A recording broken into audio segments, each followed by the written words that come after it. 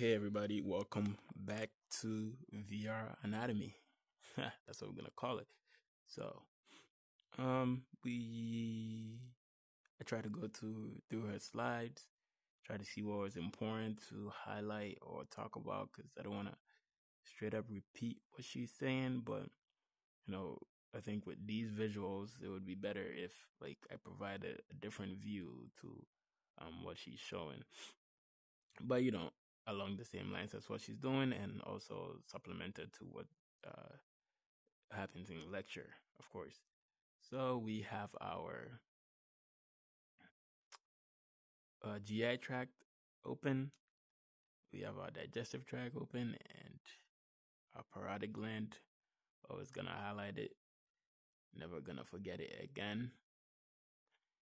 So we're gonna take off our skeleton, and I think first thing I want to show is that the digestive tract, it's pretty straightforward. You just have to know the names of what organs it is and where they are located.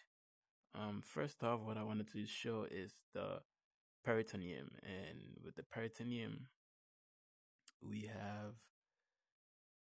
organs that are retroperitoneum and organs that are intraperitoneum, and that's because those organs are completely covered in this thing, this what is it, connective tissue, or I think it's mesenteric fat that covers the GI. So we have the peritoneum, and as a mnemonic goes, said Pucker, some of these structures are not completely engulfed in the peritoneum, and you can see it in here. So when we look at the colon, we have the ascending, well, we have the descending and ascending colon, and you can see that the peritoneum just covers just to the sides of it, and on these sides it's not covered. That's why it's part of your retroperitoneum. It's not fully covered in peritoneum, and so is the rectum. Just part of the rectum is covered in peritoneum. If you can see this covering over it, we have small intestines where it's completely covered except for the duodenum. So when we have our stomach, our esophagus is also not covered in peritoneum. So when our esophagus goes into our connects to our stomach, here it's not showing that the stomach is, but I believe the stomach is fully covered. So is the liver. But when you have your stomach goes down, then connects to your duodenum. Your duodenum actually exits the peritoneum right there. So I think that's what the retroperitoneum structure of the duodenum comes from. It exits the peritoneum, and it's not covered by the peritoneum all the way until the jejunum starts. And this is what she refers to as the ligament of Treitz, and it's where the duodenum connects up, becomes the jejunum. And we have a suspensory muscle of the duodenum, and which is basically letting us know that the duodenum, how it just curves and comes back up with a flexure here. It's not just standing up there in itself, just defying gravity. There's something that's just a ligament that's holding it up, and that is what it's responsible for holding the duodenum up there. And so is the colon. I think the next thing I want to show is the different ligaments of the GI and how or what runs through those ligaments. So we also have the pancreas, and with the pancreas, we can see that the head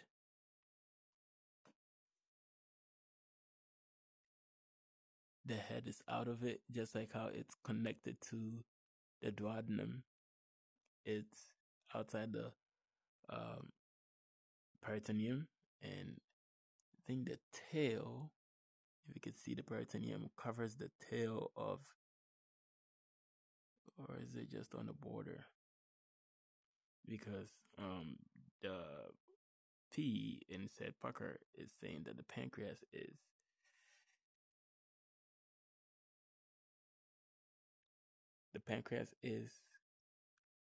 not fully covered in peritoneum, and just that the tail part is what's connected in the peritoneum. So I thought this would be something to show. So you have your duodenum curving downwards. The first part is in the peritoneum and everything else is not. Then your jejunum becomes and is in the peritoneum. You have your small intestines, you have your large colon, ascending, descending, which is outside the peritoneum. Then you have your rectum. We have a liver, gallbladder, all in their peritoneum. Okay, now I'm gonna go into a small structure mode where we could see like most of the things. All right, let's see.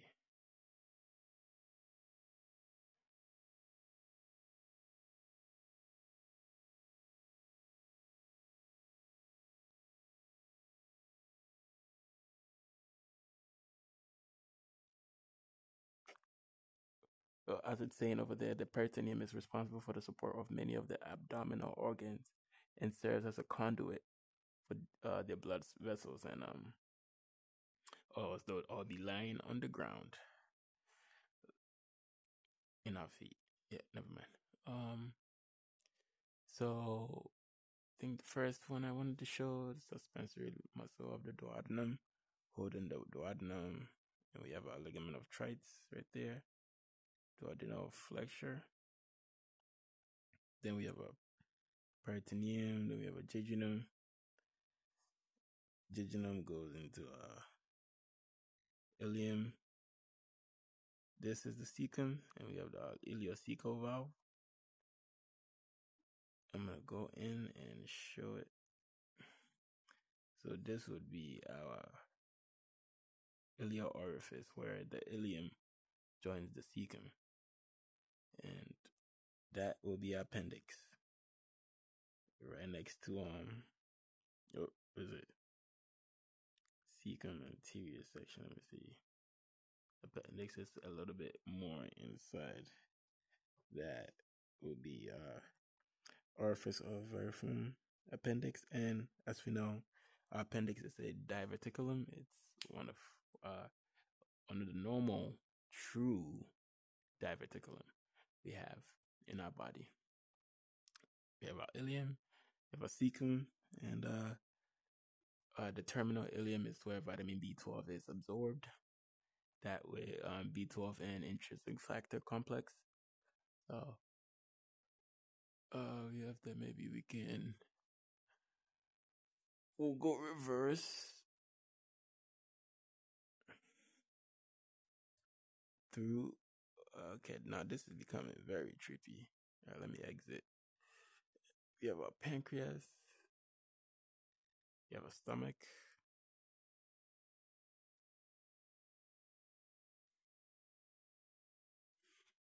Okay, now I want to bring in the blood vessels. And with the blood vessels, we will see where's the spleen? So our spleen is without blood vessels, so we're gonna get that. All right.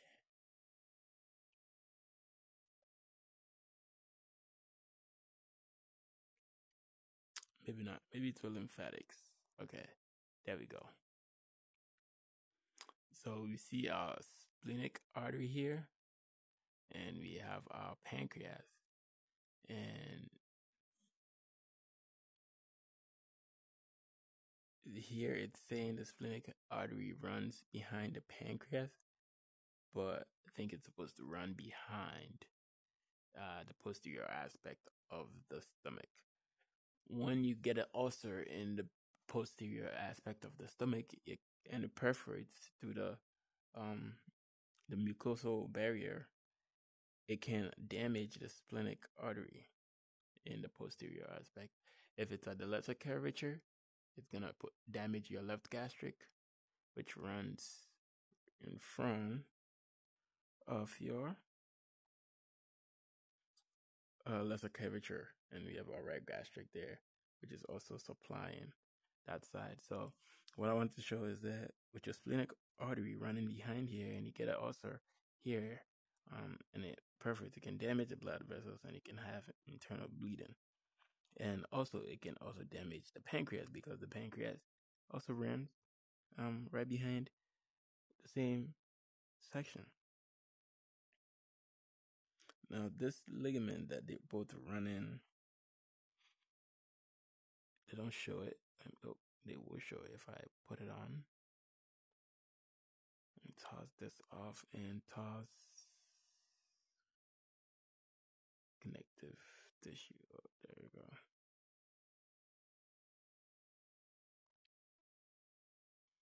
No, that's not what we wanted. So we're gonna put you away and keep our arteries there. But so yeah, with the digestive tract, or it just helps if you know where the names of it, then you can compartmentalize what is where. Then when you're able to do that, then the arteries will follow, and they should be self-explanatory, except for the ones with like gastroepiploic and gastric, differentiating between where they are. The name of one is short, so it will be on the short side of the stomach, and the gastroepiploic name is long, and it will be on the long side of the stomach. So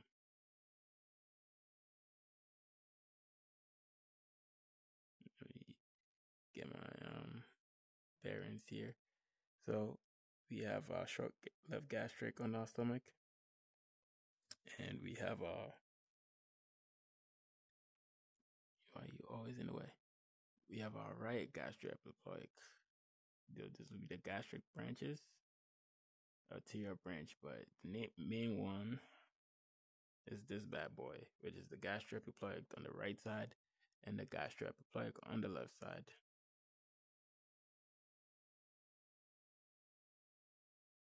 Oops, nope. That'll be this one. It's coming off of, okay.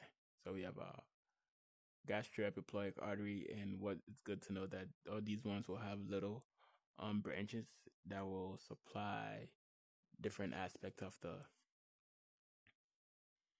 stomach. All right, now let's get our bearings.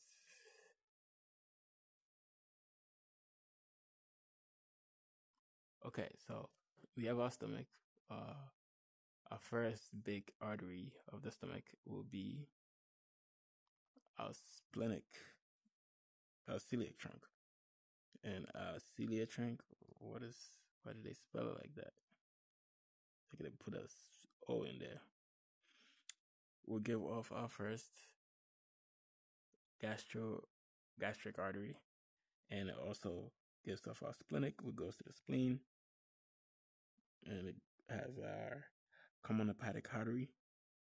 Now, common hepatic artery will then become our proper hepatic artery.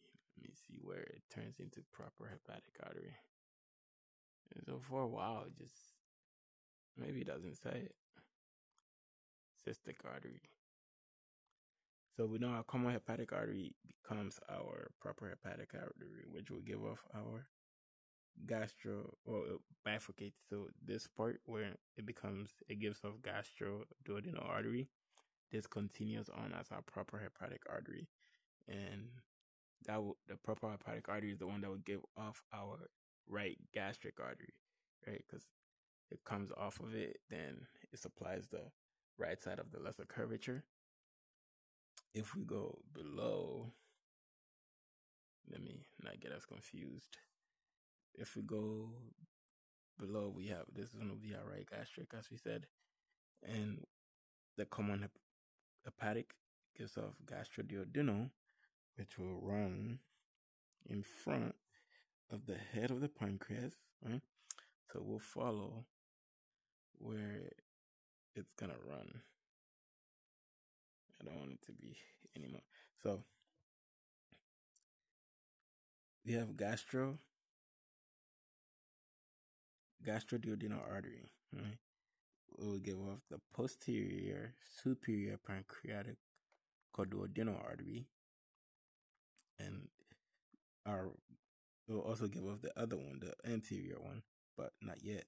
So we are on our common hepatic artery. We leave off the common hepatic artery, and we're on the gastroduodenal artery now. Then we go down. It gives off our anterior superior pancreatic duodenal artery, which will anastomose with our anterior inferior pancreatic duodenal arteries coming off of the SMA. So is the posterior one. So gastroduodenal, then it gives off the gastroepiploic artery. So once it gives off the gastroepiploic artery, let me move out of this mess. Let me pin you somewhere over there.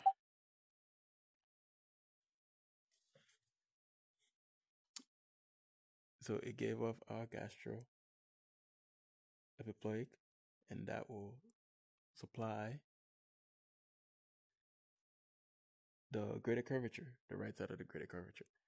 And who are you? And what do you want?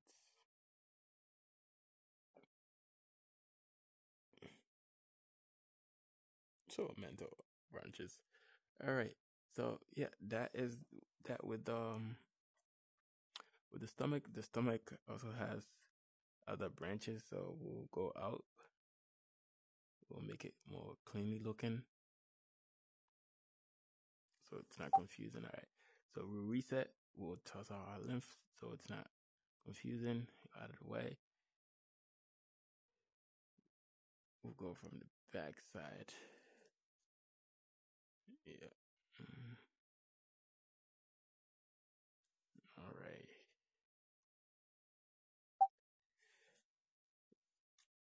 So we had our ciliary trunk, and our ciliary trunk gave off our splenic artery, and also gave off our left gastric, which will give off our esophageal branch of the left esophagus, which will supply the lower 1/3 of the esophagus.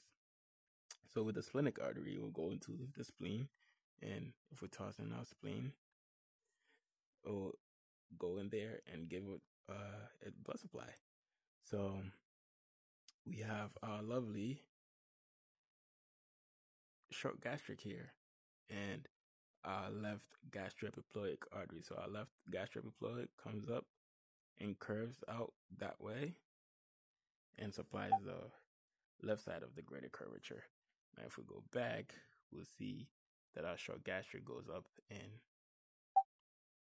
supplies the fundus of the stomach. So there you have it with the stomach and its supply. You know, the pancreas is behind it. So if there's any pathology with the stomach, it's going to affect our splenic artery. If it's back here in our pancreas, if it's a chronic gastritis or an ulcer, it's going to happen at the lesser curvature of the stomach. And, you know, that's going to affect our left gastric, which it runs right there. And it's the most common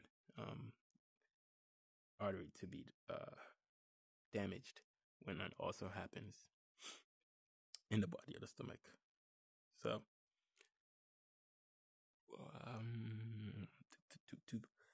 that is it with the stomach. I think she just goes into the duodenum and talks about the duodenum. And let me toss this off and see if it's any better. No, that would be harder to see, but we know where things are now. So we had our gastro epiploic, and I think this was the mental branches, mental arteries. So peritoneum, mental receives blood supply, and it's good to know that they receive blood supply, which branches off of the gastroepiploic artery. Did not know that, but let's focus on these ones. Right, these would be for our duodenum and our pancreas, because the head of the pancreas curves right there, and that's where the anterior and the posterior will supply. Right, so we would have our duodenum naturally. Our duodenum will be there, and that would supply it. So if we toss it off, we can see that only the blood supply. Now, let me find anterior, inferior. This is what I was literally trying to find. Yeah.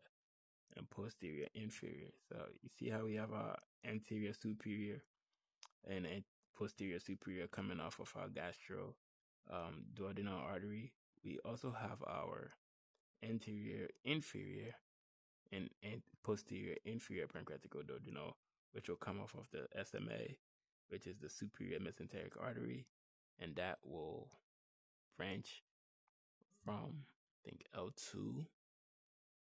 This is L1, T12 L1, about L2 here. Don't quote me on that.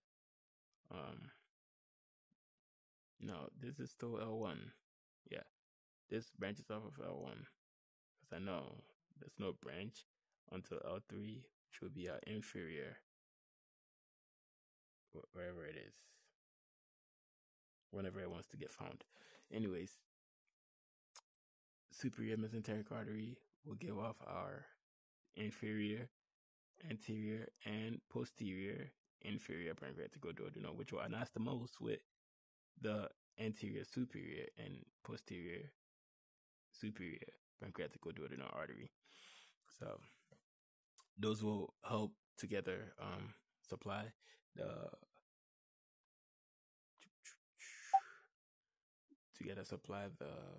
it didn't change anything. Only took off the momentum. I guess that's better. Will supply the pancreas and the duodenum, because they all need supply. So that's straight arteries.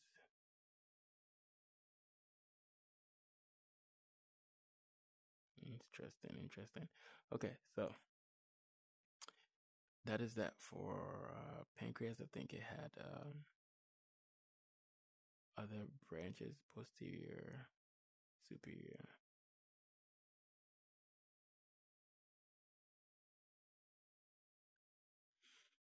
One sec.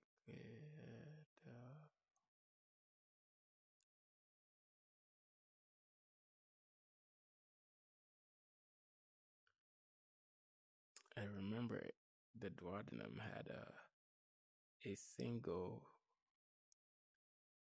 branch coming off of somewhere, and I noticed that. Oh, we're gonna get to you later.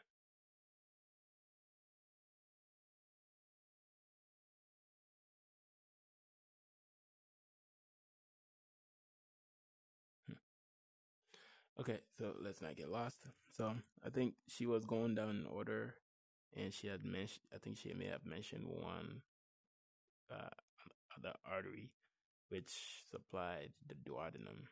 But as she was going down, we have a celiac trunk, and right next to our celiac trunk, we have the middle suprarenal artery, and that one will supply our kidney. So if we toss on our kidney, we'll see our middle suprarenal will not our kidney, our suprarenal adrenal gland. So the adrenal gland, what I learned is that it has 3 blood supplies, and it has the most blood supply when you compare it to the size of the organ. So it has the superior suprarenal artery, which comes from the inferior phrenic artery, right? And that would obviously diaphragm. And you have your middle suprarenal artery, which is coming from your celiac, or not celiac, your abdominal aorta. And lastly, you're going to have your inferior suprarenal artery, which comes from your renal artery. So you have three different arteries supplying the suprarenal gland, and it has three different locations where it comes from. So that's something interesting to know. I don't know why she mentioned it. We're not doing kidney. Oh, what did I toss away? So next we have our superior mesenteric, and that is also pretty straightforward if you know what it gives off. So you have our middle colic. This is the marginal artery of Drummond. Of colic. So superior mesenteric will have our jejunal branches, which will supply as the name says. It's gonna have the ilia branches too. Yep, it has the ilia branches coming off, supplying the ilium, and then it's gonna have the iliocolic artery, which will supply the ilium and the colon. Let me see if I could toss it on and it wouldn't get confusing. Lost you. Get it top down. Yep.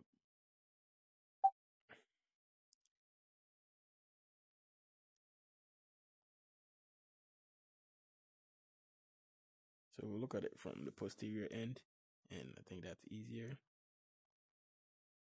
You have your ilia branch of the iliocolic artery, and you have your iliocolic artery supplying the areas of your ilium and your colon. And if you have our ilia branches, we should have our colic branch. Yep, colic branch of the iliocolic artery, which will supply the cecum and most of the ascending colon, ascending branch of the right colic artery. So we have our right colic, which will supply our ascending colon, and we have our middle colic, or right here it says it, middle colic, which will supply the transverse colon, or proximal 2/3 of the transverse colon, and it also contributes to the marginal artery of Drummond. Then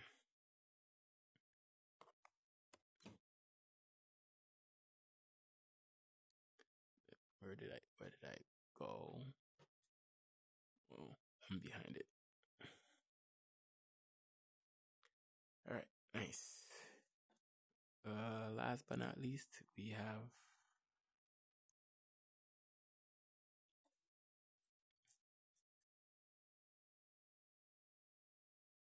inferior mesenteric artery. Yeah, it's blanking there for a second. Superior mesenteric, inferior mesenteric. I know you're in here somewhere. You can't hide from me. There you go. So we talked about jejunal branches, ilium branches. Yeah, right colic, middle colic, iliocolic, all coming off of our superior mesenteric. Ilia branch, superior, curving down, is gonna have these arcades and a jejunal artery arcades, and supply all the small intestines and give them all the blood that it needs. Straight arteries of the jejunum. So that's pretty straight. We have superior mesenteric, iliocolic. That now I want to move to inferior mesenteric without any skip. So we have our inferior mesenteric, which will give off right away our left colic artery, which will supply the descending colon of our colon. So left colic giving off our ascending branch of our left colic, which is going to contribute to this marginal artery. And a marginal artery of Drummond, which he says it's a watershed zone, and if there's a obstruction or a damage to one of these mesenteric arteries, you're gonna lose blood supply to this area from one side, whichever side that it's damaged. So ascending branch, this will probably be a descending branch. Then we have sigmoidal, arcades of sigmoidal arteries, which will obviously, as the name says, will supply the sigmoid colon. All right, let's find testicular artery. Okay.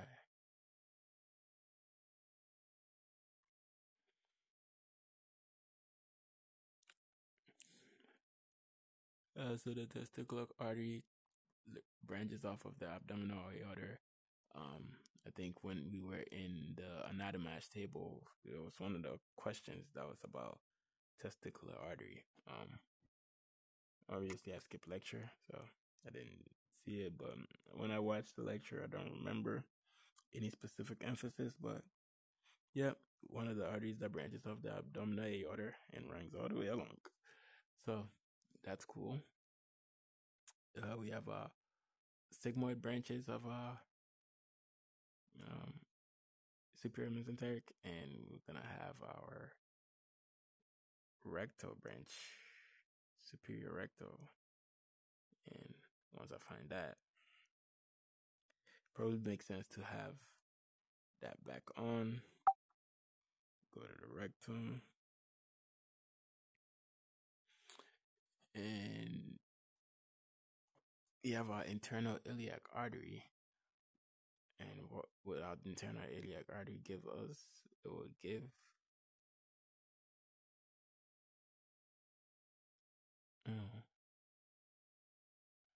internal pudendal, right? Where are you? Can't be found.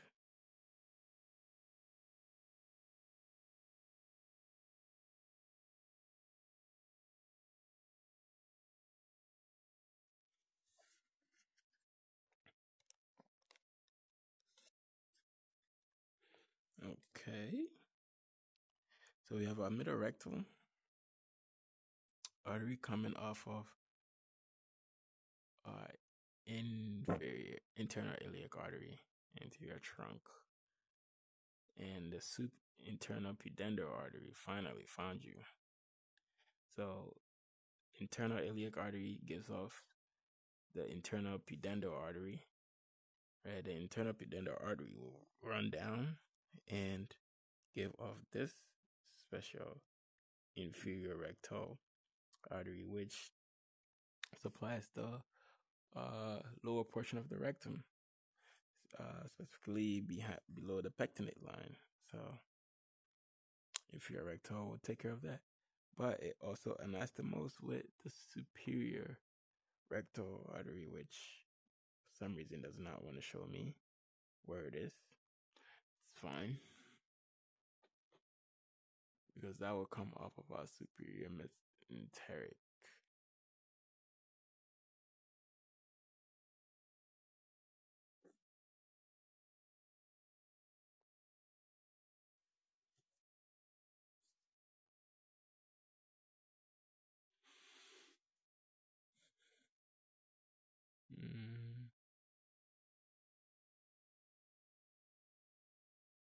Thought that was hope when I saw the superior, but can't can't stop once the get it. There we go, finally. So we have our inferior mesenteric artery, which will give off our superior rectal artery, and will supply the top part of the sigmoid colon and our rectum, and then we'll anastomose with inferior rectal, which is coming off of our internal pudendal nerve. You have our internal pudendal nerve, and our internal pudendal nerve is coming from our internal iliac artery, which is coming from our systemic circulation. So there is an anastomose here, and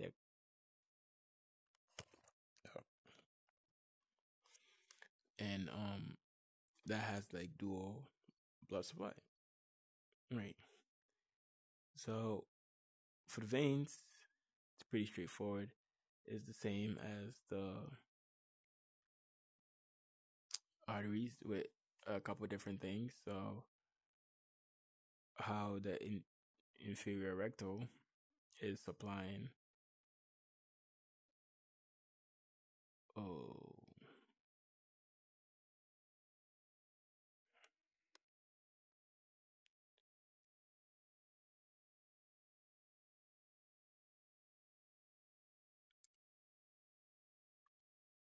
so yeah, in working in reverse, how our arteries are supplying the same, our venous drainage will also be doing the same. And because the inferior rectal artery is coming off of our systemic circulation, there could be varices here if there is a portal hypertension in this is portal circulation, which the superior rectal artery connecting to the inferior mesenteric connecting to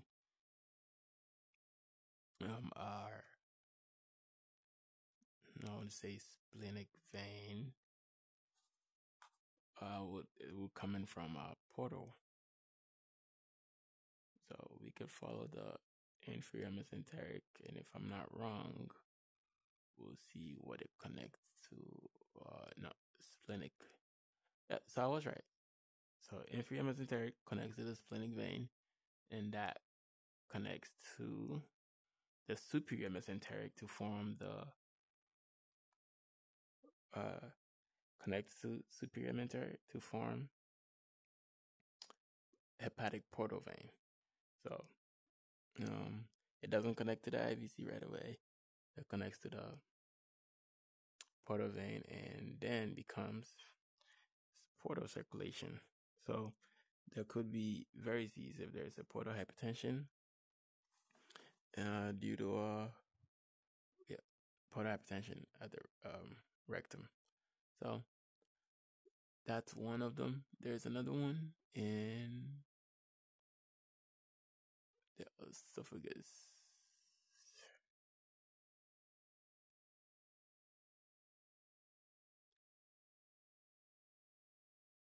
Internophrenic.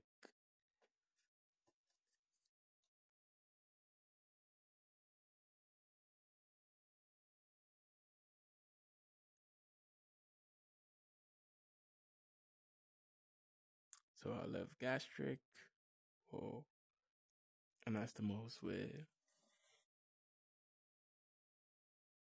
esophageal branch of the left gastric, and you have inferior phrenic vein. Yeah, I thought it was these two that anastomose for esophageal varices to happen, but if there's like backflow in the left gastric, it's gonna cause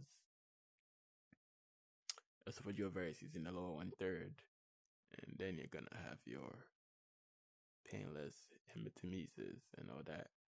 But I'm gonna go look up to see if it's the esophageal branch of the left gastric and the inferior phrenic vein that's causing. But I know it's the backup of the left gastric, which creates the varices in the esophagus.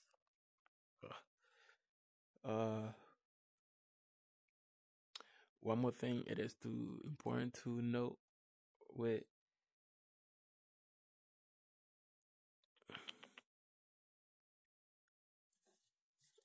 the veins is that if, let me pull this off and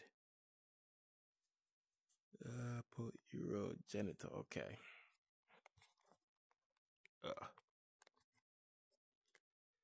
So we have our spermatic cord, right?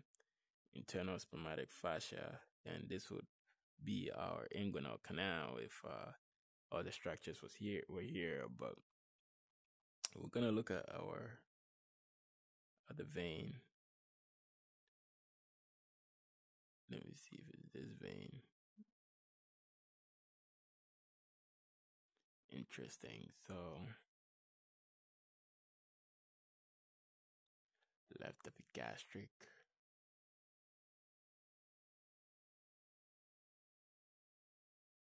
So you have our renal vein and you have our testicular vein on the left. And what's interesting is that our testicular vein can be pressed. Let me see.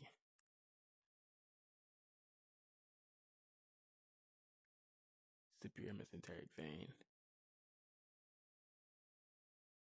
The other renal vein in between, and splenic vein, superior mesenteric vein. Well, what is relevant here is that this vein can be compressed between this abdominal aorta and another structure that would typically be found here. So that could cause like a blockade of this left testicular vein to drain into the renal vein, because it has to go all the way across and dump into the IVC, right? It has to wrap around the abdominal aorta to dump into the IVC. So on the left side, there could be backup of that. If there's not proper drainage in the one that's highlighted in white, it can cause a varicocele in the spermatic cord. So that is interesting to note. And on the right side, I think it connects directly to the IVC. If you can notice, so we have a gigantic IVC, and we have our testicular vein that it goes all the way down. So it's typically fine and wouldn't have the same relevance or significance as the one on the left. So that's pretty much with the veins. Besides that, everything should be similar to the arteries. If you can remember what the arteries does, you could just think of it in a backwards way to connect it to the vein, except for when you're dealing with your portal veins and you have your renal vein. Okay, so one thing it is of interest to note. So let me see. This is your splenic artery, your splenic vein. Let me see what the splenic vein is. So your splenic vein connects to your superior mesenteric vein, then becomes your common your hepatic portal vein, right? So let's say you have portal hypertension and you can't have proper drainage from your spleen, so you're getting probably like bleeding or blood blood backflow into your spleen. You can ligate this splenic vein, which connects to the superior mesenteric vein. You ligate it off and you cut it, you ligate it, and you're like, okay, I don't want it to go in here. It's causing backflow into my spleen, into the spleen. So you want to connect it somewhere. Well, you could connect it to the IVC, but the way you connect it to the IVC is you would bring it down from here and you connect it to the left renal vein. And when you connect it to the left renal vein, you have bam, goes into your IVC. No portal hypertension going into your spleen. Your spleen is fine now. So those are the few relevant things about the vein when it comes to the portal drainage. You have the one with the spleen, where you can splenic artery vein, where you can take it and put it in the left renal vein. Your varicocele that could happen from your testicular vein connecting to your left renal vein. You have your internal and external hemorrhoids that can happen below or above the pectinate line with your inferior renal rectal inferior rectal vein and your superior rectal vein, and you have your esophageal varices that could happen as well. So that's pretty much it with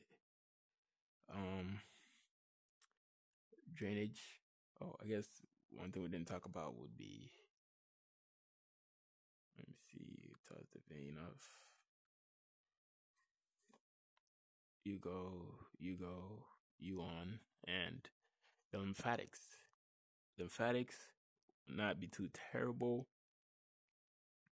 They are pretty named after like the locations and names of the arteries that are already there. So gastric, what is your name? Superior gastric lymph nodes. You know exactly where it is because superior gastric lymph nodes, right in the name. What are you? Superior pancreatic lymph node. What is the pancreas? Oh, right there. Superior pancreatic lymph nodes. So, say there's a cancer in celiac lymph nodes. There's a cancer in the stomach. What can it spread to? It can spread to the gastric and the celiac lymph nodes. You know, stuff like that. So that's also pretty straightforward. Your innervations. Your innervations is the pretty much the only tricky or part or things that you have to memorize. So we are in our GI. Let me toss it off so we don't get lost. So if you're looking, I'm right in front of the esophagus, and we have our stomach. I can't get this off, but I'll just go in. We receive our parasympathetic innervation for the GI from the vagus nerve, which is cranial nerve 10.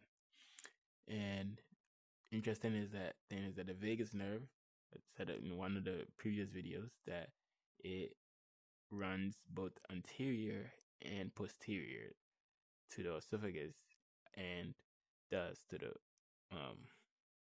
what's your name? The stomach. So we have, where did it go?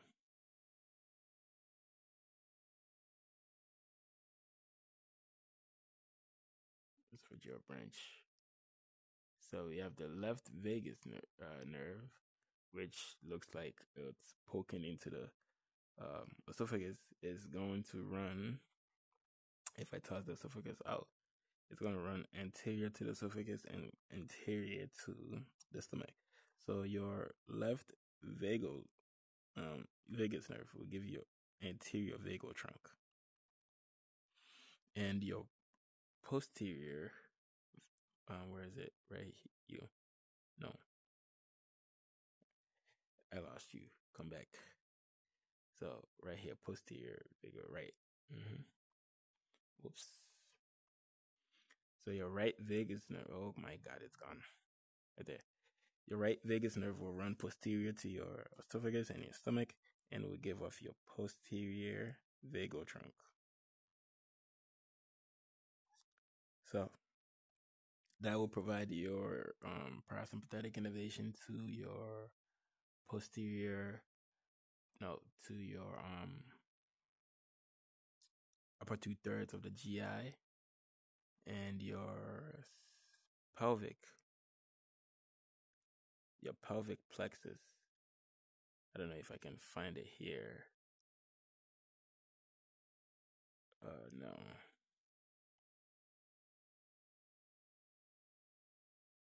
So we have a lumbar splanchnick.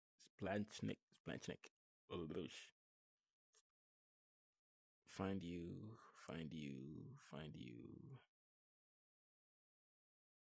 you. I will, but I can't find you right now.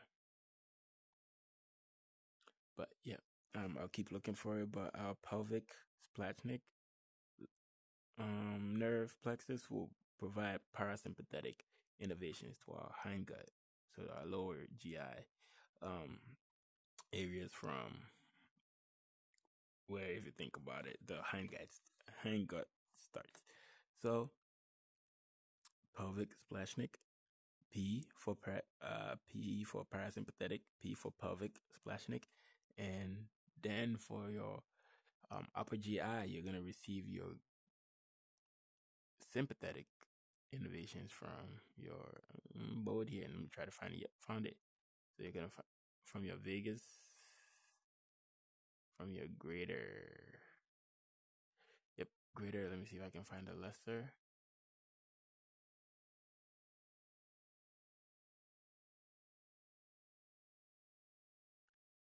So our sympathetic trunk. So our greater and our lesser splashnic will come off of our sympathetic trunk, and our sympathetic trunk forms right there, right along the esophagus. So if I brought in our skeleton, so the nerves fibers leave the spinal cord, and when they leave, for our sympathetic trunk, for our sympathetic nervous system, there's a trunk that forms along from T1 to L2 or L3, and that would be our sympathetic trunk, and then it gives off all our nerve plexuses. So these are the sympathetic nervous system. Sympathetic nervous system of our sympathetic or for our GI, and it gives off the greater and the lesser. Yep, found you. And that will provide, where am I going? That will provide innervation, or these plexuses will give up innervation to sympathetic innervation to our upper GI.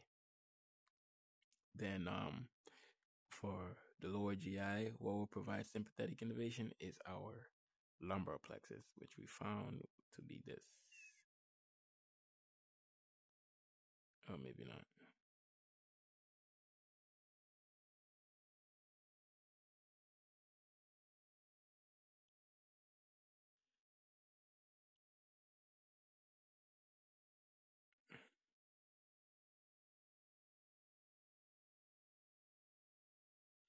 I can't find it now, but I want to say one of the pictures that she had on her slides was it was marking which part of the GI is innervated by which number of nerve, like T1, T2. So it started from it's T5 to T12 or TL1, whichever one that she wants to show us, depending on the day. It started from, I think, so it was T6 and T9, right? There's no 7. Then once you go, yeah, it's probably confusing. So I think that's one of the slides on her pictures on the slides that I found really helpful to know which number corresponds to which GI, because this will not let us see specifically. What is, so what are you? Hepatic plexus. Of course, we know who you are.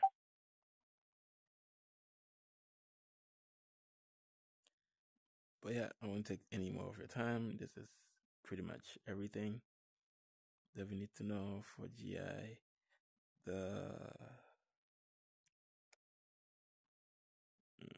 Looks like I remembered something. Let me see. Okay, so duodenal posterior. So they're not showing it now, but she said anatomically there's gonna be a pyloric branch off of the nerve, one of the oof. There's gonna be a pyloric branch of the artery, and that tells us that we're at the pyloric sphincter for, yeah, the pyloric sphincter. But yeah, that's pretty much all GI, nerves, If you remember P for parasympathetic when it comes to the lower abdomen, you should be golden. But yeah, let me know if I missed anything. I will go back into human form, and yeah, it was good talking to y'all and studying together. Oops.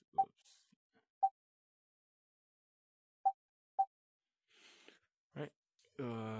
Peace out. Happy studying.